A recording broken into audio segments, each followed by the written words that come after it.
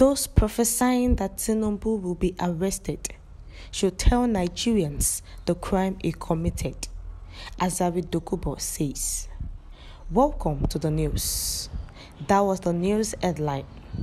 And before we go to the news details, please do well to subscribe to this channel by clicking on the subscribe button and also the bell for more updates. Now to the news details. Please listen carefully.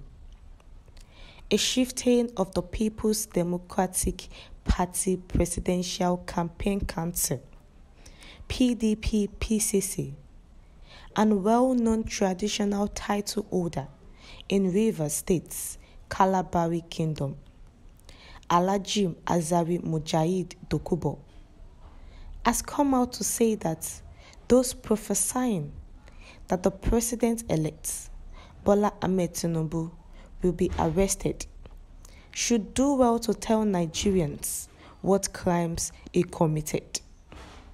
However, Alhaji Azari Mujaid Dokubo made this clear while speaking during a live video on his verified Facebook page a few hours ago.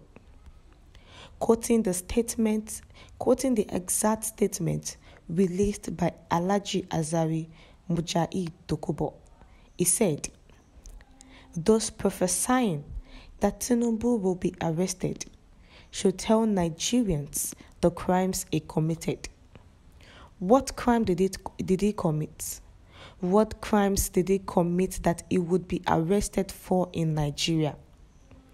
They are giving people false hope that Tinubu will be arrested at Eagle Square because of a plan somewhere. I don't think people are taking this as seriously as they should.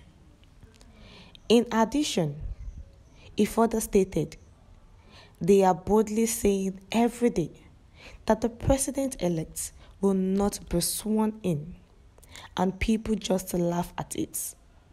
That was how we said it's impossible that Labour Party will not win Lagos State, and they ended up winning there. So Azari Dokubo, if a traditional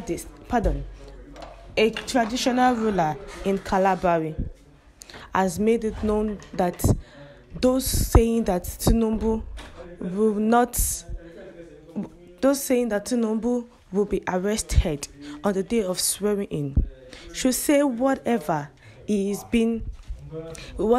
crimes he has committed, that Tinubu, in which people think that he has committed a lot of offences. And remember that Tinubu was alleged of drug trafficking and tagged a drug lord, and also forfeiture of $460,000. Now remember that Azari Dokubo is a well supporter of Asiwaju Bola Ahmed Tinubu, even before the presidential election, and he has always been in support.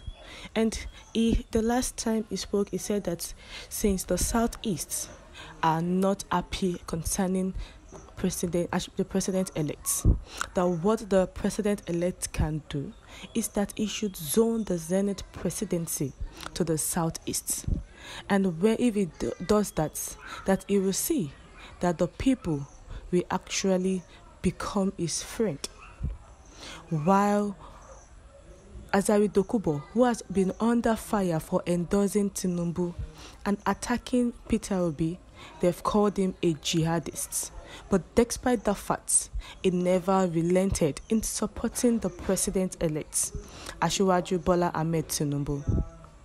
The former Niger Delta militant leader, who has been criticized for endorsing him while downplaying Peter Obi, believing that Peter Obi is of his state, he's supposed to support Peter Obi as an Igbo man, not Asiwaju Bola Ahmed Tinubu. Some Nigerians who has accused Azari Dokubo of fighting a jihad by endorsing Tinubu while antagonizing Obi and other Southeast presidential aspirants. Azari Dokubo said only Tinubu has the pedigree among all the 2023 presidential aspirants.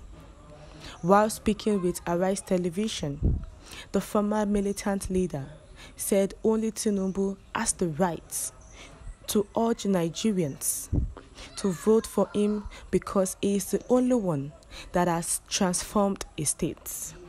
Remember that Tinubu was also the former governor of Lagos State. While applauding Tinubu, Dokubo claimed that Obi never recorded any achievements when he was serving as governor of Anambra State, stressing that Obi only provided boreholes and roads as governor. Dokubo insisted that Nigerians need someone better to succeed President Muhammadu Buhari in 2023. And right now, Azari Dokubo has said those people who are clamoring that Tinubu should be arrested and that the swearing-in will not hold on May 29 should tell us the reasons, the crimes he has committed. We have come to the end of the news. What's your view concerning what Azari Dokubo says?